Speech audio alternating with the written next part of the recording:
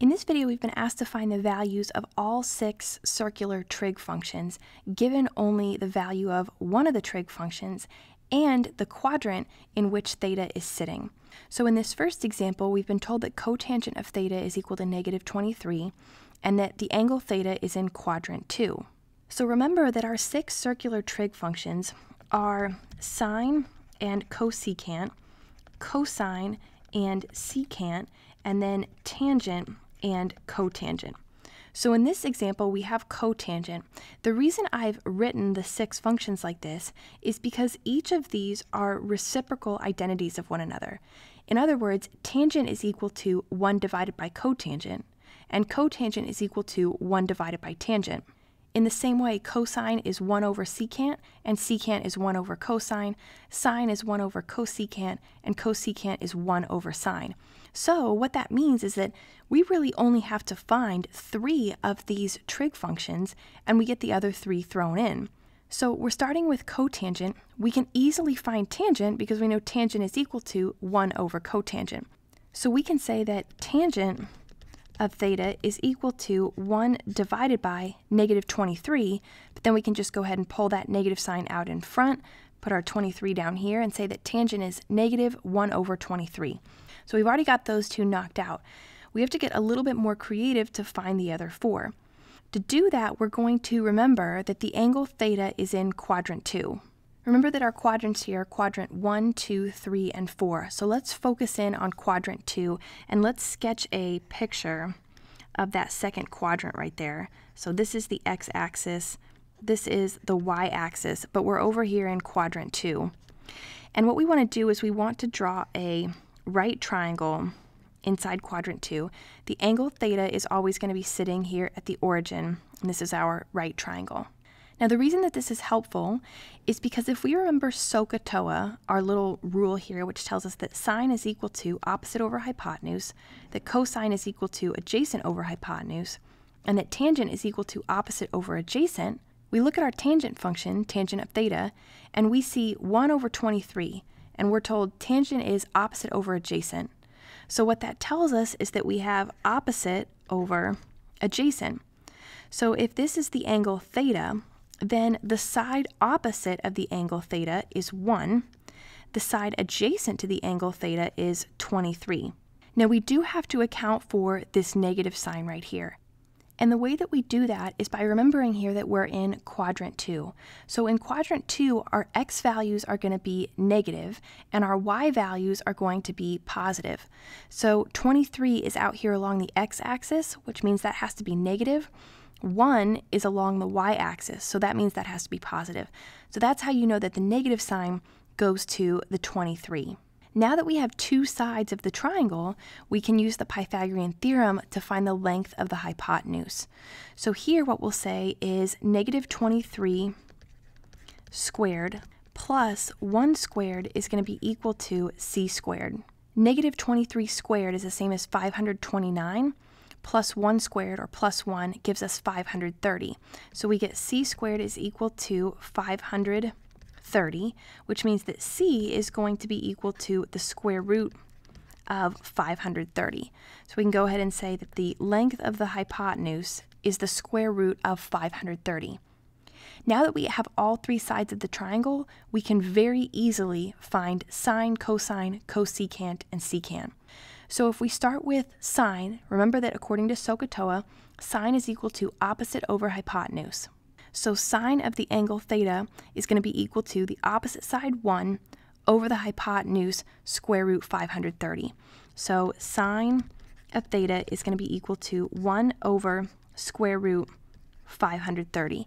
Now this is technically the value of sine of theta, but we don't like to leave square roots in the denominator, so we do want to go ahead and rationalize the denominator by multiplying by root 530 over root 530, which is going to leave us with square root 530 over 530. So that's the value of sine of theta. And then remember, cosecant of theta is just the reciprocal. So we can say cosecant of theta is going to be equal to, and then we can just flip this value upside down. So instead of root 530 over 530, we're going to say 530 over root 530.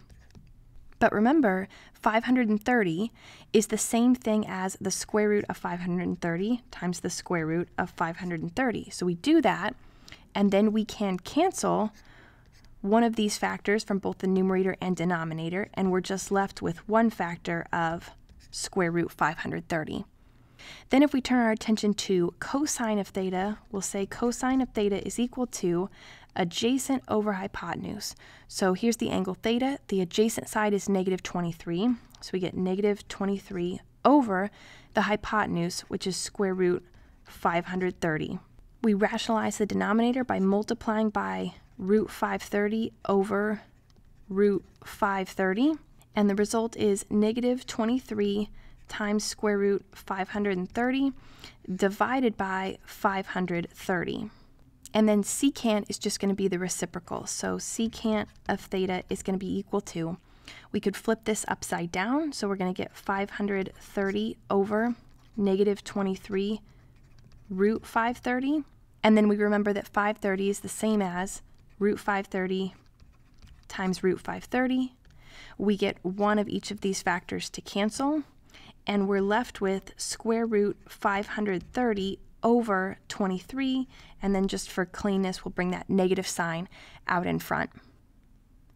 Now, if we want to summarize our findings, we can say sine of theta is equal to square root 530 over 530, that cosine of theta is equal to negative 23 square root 530 over 530, that tangent is equal to negative 1 over 23, that cosecant is equal to square root 530, that secant is equal to negative square root 530 over 23, and that cotangent is equal to negative 23. Now we'll do one more example. This time we have tangent of theta is equal to square root of 10, and that the angle theta is between pi and 3 pi over 2. Well, if we look at a unit circle, we know that the angle pi is here, and the angle 3 pi over 2 is here. So we know that the quadrant we're in is this quadrant here, quadrant 3. So this is in quadrant 3, and we have tangent of theta is equal to 10. So if we go ahead and we draw a picture of quadrant 3 like this, and we draw our right triangle where theta here is the angle at the origin, this is 90 degrees. Remember, we can basically think of this as tangent of theta is equal to the square root of 10 divided by 1, so root 10 over 1. And we know tangent is opposite over adjacent. So from the angle theta, the opposite side is square root 10, and the adjacent side is 1, so the measure of that side is 1. Now we're in quadrant 3, where both x and y are supposed to be negative, so both of these values are going to be negative, which makes sense because we get negative square root of 10 divided by negative 1. Those negative signs cancel. We're left with positive square root of 10 for tangent of theta. But with this information now, we can use the Pythagorean Theorem, a squared plus b squared equals c squared, to find the length of the hypotenuse.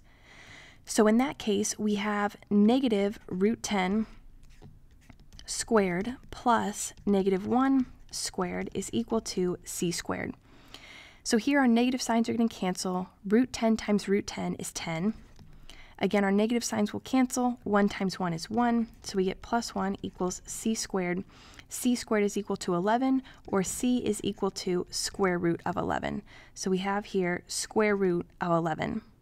Now, in order to find sine, remembering that sine is opposite over hypotenuse, we take the angle theta, we do the opposite side, which is negative root 10, divided by the hypotenuse, which is square root 11. So we go ahead and say sine of theta is equal to negative root 10 divided by root 11. In order to rationalize that denominator, we want to multiply by root 11 over root 11.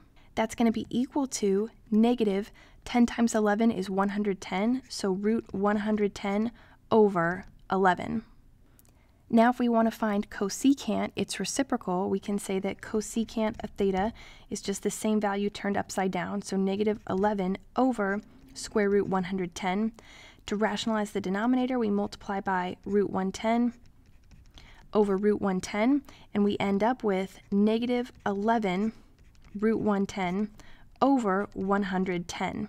Of course, if we want to reduce this fraction to its lowest terms, we can divide 11 by 11, and we're just left with 1.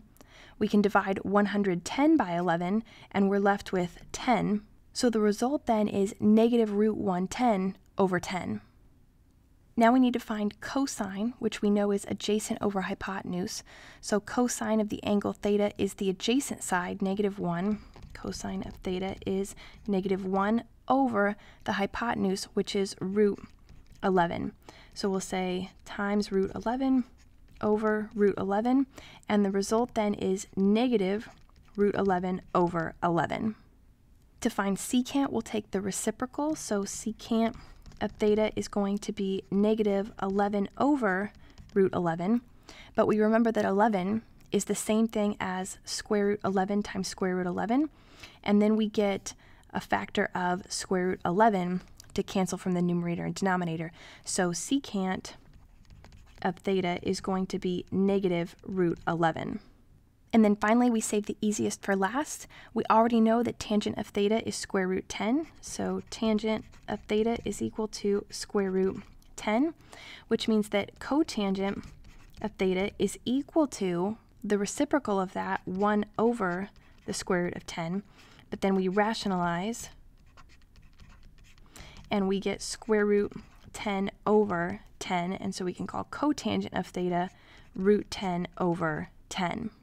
And that's how knowing just the value of one trig function and the quadrant in which theta lies, along with the Pythagorean Theorem and your SOH-CAH-TOA trick, can you find the values of all 6 circular trig functions. Could you use some extra help with math? Click the button to head over to calculusexpert.com. It's where I've collected and organized all of my best resources, including exclusive videos, notes, quizzes, and even formula sheets. It's the perfect resource whether you're struggling, or if you want to take your learning further, or even if you just want to save yourself some time studying. So check it out, because I know it'll help.